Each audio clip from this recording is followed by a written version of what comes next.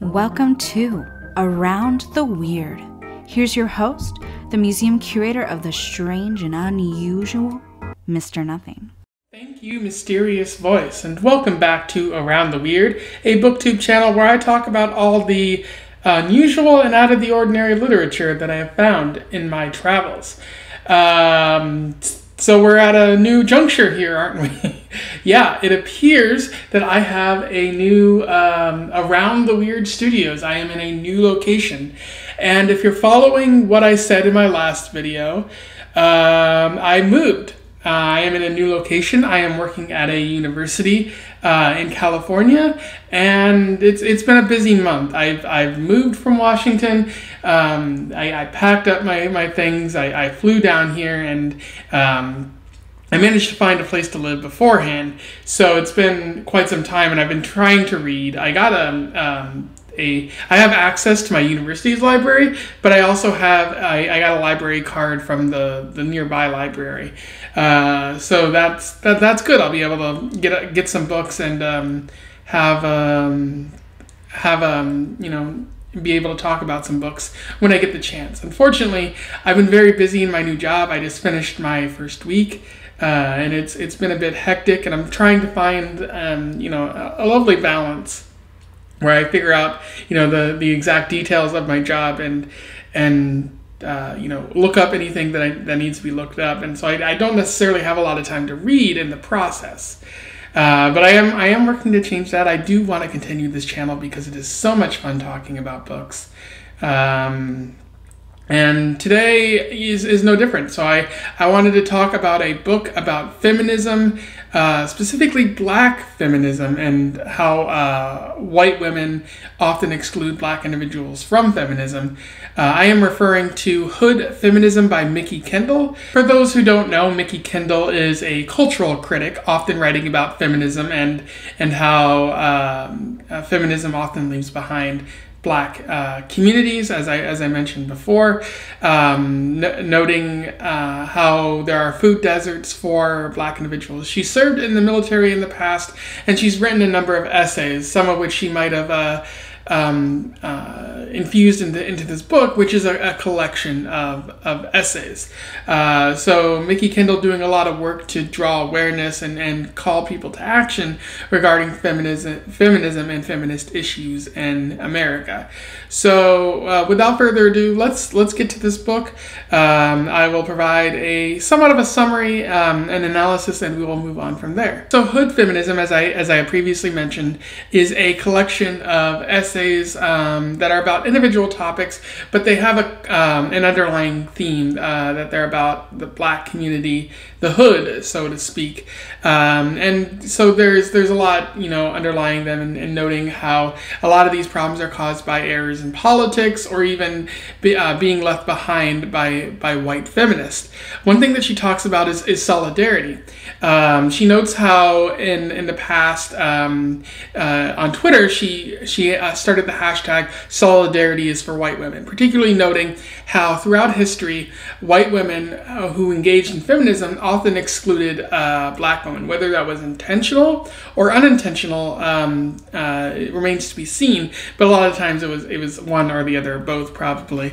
But black women have often been left to fend for themselves. You see that with Sojourner Truth, as well as other black commentators throughout history who have dressed down white feminists, essentially, like Carrie Chapman Catt and Susan B. Anthony, who they've essentially said, hey, in the process of fighting for your rights, you've excluded us. And a lot of times you've done that because you thought it was easier to get your rights. Well, maybe that's the case, but at the same time, like, if you're excluding an entire group of women for your cause, your cause is not very feminist, and there's a number of issues there, which Mikki Kendall, saying that on Twitter, caused a little bit of an outrage because white women don't like to have their faults acknowledged, but it's important to talk about this, how black women are excluded from movements because they feel that they're strong black women out there. or that sometimes black women need to make sacrifices, and once the white women get what they want, then they'll move on to the issues that black women face. But that so rarely, or if ever, happens. She also goes on to talk about gun violence in black communities. Mikki Kendall notes that she's not anti-gun. Like she is thrilled with going off to gun ranges and firing guns, but she believes that the most powerful guns need to stay there or in professional settings. That particularly powerful guns need to stay off the streets, because when they do get to the streets, it primarily affects black communities. She also notes about how the police enact gun violence against black men in particular, but also black women. And it notes how the guns themselves aren't the problem. It's merely the laws that are being created and the loopholes that exist that allow for these guns to enter black communities mostly and affect people of color. And so she really notes how we need to draw awareness to black communities in this regard, and also make sure that there are no loopholes that allow guns to enter black communities in this way. She also talks about hunger and homelessness and how it particularly affects single black mothers who don't really have the opportunity to go out and fight for political equality and to address politicians, especially overeager politicians who want to enact their agenda and take away the social safety nets. She notes that these welfare programs are very helpful in bridging the gap or even helping with long-term homelessness. But there's this idea of the welfare queen or something like that, and how black women or even black individuals, people of color, will take advantage of the welfare programs for their own gain or something like that. You see this especially in modern, like right now, not only with the idea of the welfare queen, but also with politicians, racist politicians, saying like, oh, the Latinos are coming into the country and are exploiting our welfare systems, and so they're using that fictional problem that doesn't really exist to take away from these social welfare programs, which primarily affects single parent families and also the children, because they're where are they getting their food from? That's a big question. She also goes on to talk about sexual freedom, particularly noting how black women are highly sexualized, and not only that, but the idea of their innocence is taken away pretty quickly. You see that on the news, where when you have a young white girl, she's referred to as young, she's still seen as innocent and a minor, but young black girls are often left to fend for themselves in media narratives, and if something happens to them, it's like, oh, they're adults in those eyes, and this also happens with fetishization, where black women or even like Native American women become fetishes, and they're no longer human beings; they're viewed as sex objects. So these media representations of black women and whatnot need to be addressed before sexual violence is done against these individuals, and that's another area that she calls to attention. She also talks about respectability politics, which is the idea that if you want to address politicians or bring awareness to an issue, you have to be kind. You can't use hateful words or be angry. You have to represent the community in a certain way. Otherwise, you'll bring the community back the whole years in the process. And so you have to behave a certain way, code switch, and make sure that you're not offending anyone in the process. But as Kendall points out, that's a problem, because the oppressor in any situation wants you to be nice. They want you to sort of internalize that message in your community, so that anyone who tries to speak out and be angry is pushed to the margins even more, and you get a whole bunch of soft-speaking people, and it makes it easier for those politicians to ignore you because you're speaking softly now, and no one they never really wanted to address you in the first place. So it makes sense to be angry, to be out there, to be loud, and not to police the members of the community who are speaking out and speaking loudly, because that's just adhering to what the oppressors want. And even Kendall even notes that like anger is a good thing, how using that anger can get stuff done and draw awareness of persistent issues. Finally, she goes on to talk about a bunch of other issues: beauty, colorism, trauma, missing Black women, and how the police don't investigate crimes across races equally. I'm not going to go into these things specifically. There's just a lot to talk about there, but I do recommend you going out and finding the book and reading those about those things that she talks about. And then lastly, she talks about accomplice feminist, basically people who are woke, as you would define, who are engaging in social justice work, but listen to people in Black communities, communities of color, and seek to be allies rather than giving into fear or giving into white supremacy and pushing these people by the wayside or even throwing them under the bus. There needs to be actual accomplices if any progress is going to be made in these community, and also even shutting up and listening, like right now, like instead of maybe me making this video, I should have amplified a Black voice perhaps, but it's too late now. So those are a bunch of issues that she raises awareness of, and that's about where the story ends there. In terms of analysis, there is a bit to talk about with this book. It's a pretty solid book, and one thing that really draws my attention as I was reading this is how broken the system is for Black women in particular. It's broken for all people of color, Black men, but for Black women, they're at a severe disadvantage because every part of the system just doesn't work for them. And I've heard about this from Black women before. I've listened to their stories, and I've been like, wow, that sounds like something that needs to be fixed.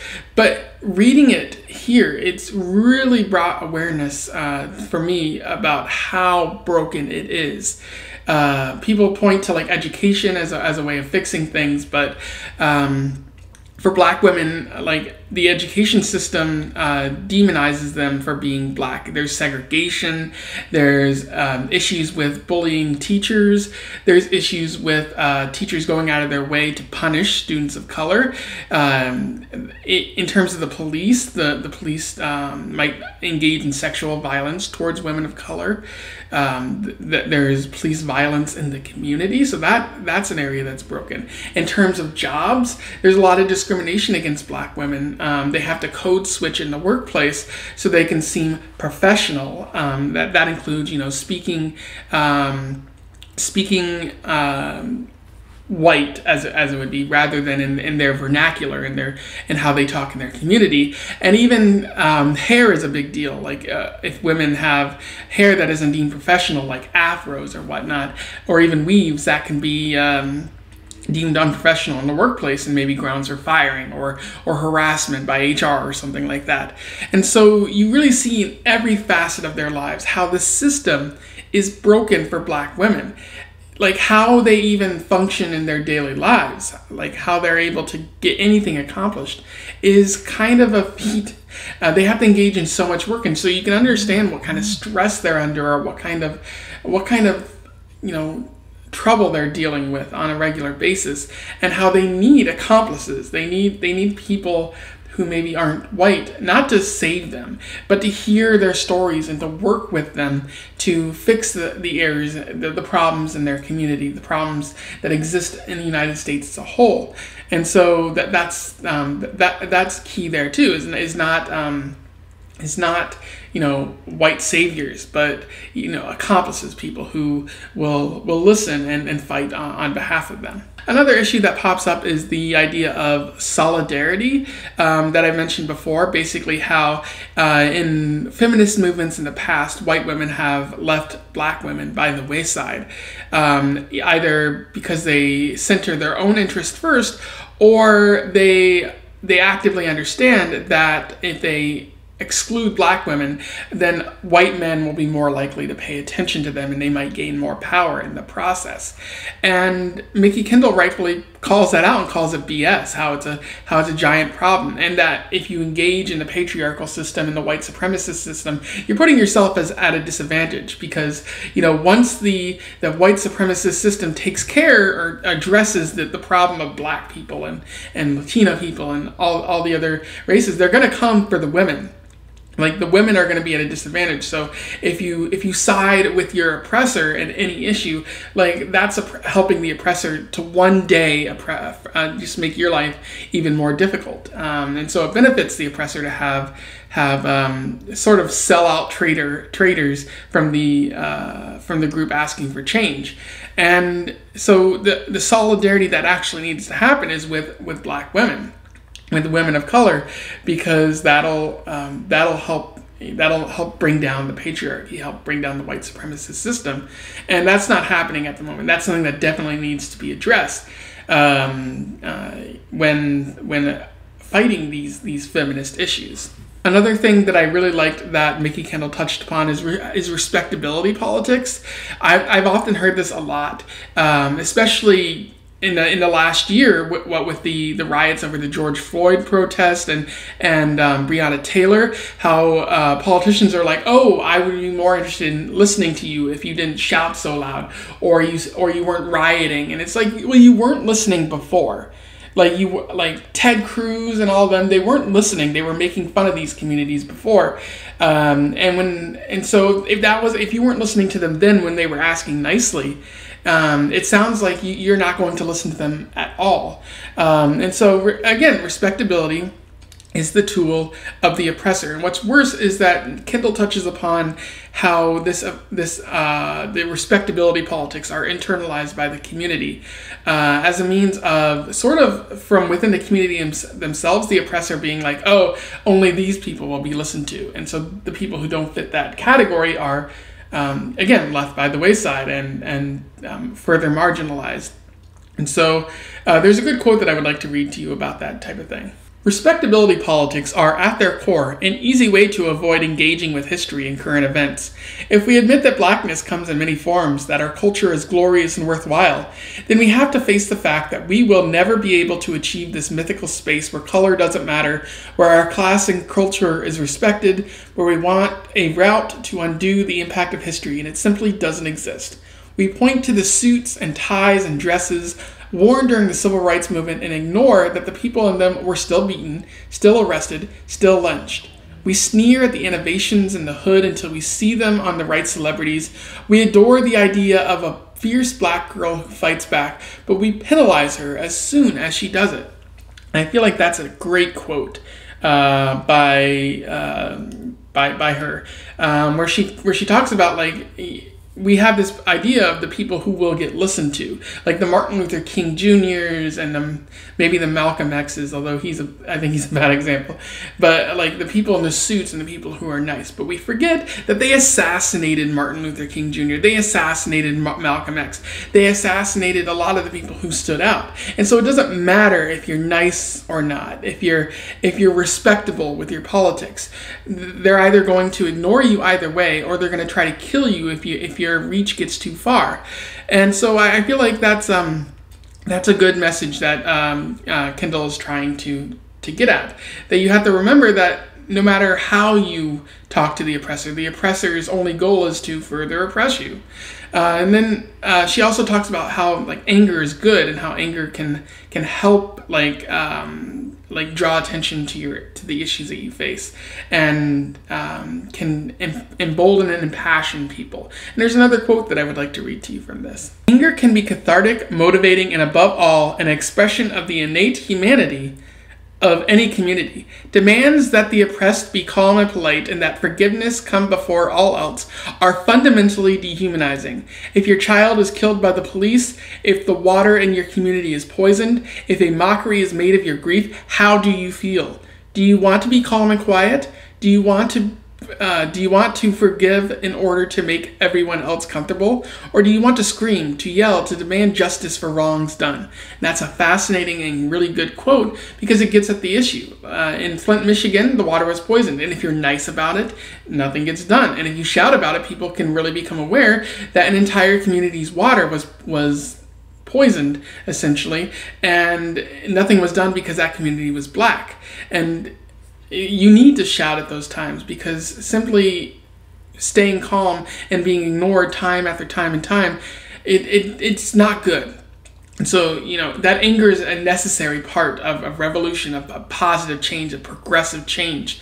And no matter who says, respectability is the only thing that matters, that person is either lying to you, or they don't understand how the oppressor uses respectability against marginalized communities. And so with all of this that Kendall talks about, what solutions are being offered? What does she talk about? And I do have to say, much more so than the other books that I've read that have a social justice bent, Kendall does offer a number of solutions that I think are very helpful in terms of fighting the patriarchy and fighting the white supremacist system that allows for white feminism to thrive over feminism for everybody. Specifically, she talks about, community change, talking with individuals, talking with community members to change their beliefs, and to educate them about where they might be wrong, and start at that local level, so that you can build upwards to maybe the system-wide and fix those issues there. But not every issue, can be solved at the local level. She also talks about voting and protest. That's again where like the anger comes into play, where if you're angry and you shout loud enough about an issue, enough people will become aware of it that you can bring more awareness of it. There was an attempted media blackout of Standing Rock back in 2015, and the natives in in that community managed to shout loud enough and be angry enough that it drew awareness of others who were coming to help and offer their aid and hopefully be more than just white saviors. So that's that may not be a black community, but that's how anger draws awareness, and I think that's a very helpful tool in any protest. And then the last potential solution is true solidarity. Rather than throwing anybody under the bus or siding with the oppressors, white women in particular, and also academics like me, should listen to individuals in black communities, and rather than trying to be the white savior, as I've been noting repeatedly, is to try to seek true solidarity by listening to them, by giving them a room to espouse the issues that they're facing, and talking about the systemic problems that they're noticing, and not trying to be too defensive or pushing back on the suggestions that they have, even if the suggestions are pretty critical of myself. And that's what we need for true solidarity. It's not enough to simply hear the problems that exist. You have to fight them whenever possible. And so I believe that Mikki Kendall has a lot of really good ideas, in addition to excellent ways of drawing attention to all the problems that exist for Black Americans, and especially Black women. Anyway, those are my thoughts on Hood Feminism, a pretty solid book about Black women and feminism in Black communities, but it also applies to other communities, and especially Black men. There's a lot to talk about here, and I definitely recommend that you go out and find this book. I was able to find it pretty cheap online, although my friend managed to give me a free copy, so I can't really talk about cost there. But I do recommend, again, finding it. I strongly recommend this book. It's very eye-opening and very, I guess, if you're social justice oriented, it's very motivating for how you can help communities and not simply be a white savior. Otherwise, if you read this before, you simply want to comment on my review, feel free to do so below. I would love to hear from you and have a discussion about this book. Don't forget to like, share, and subscribe so that more people can find out about Mikki Kendall's work, and also about this book and how to be a proper ally. And otherwise, I wish you the best of luck in your weird and feministy travels. Farewell.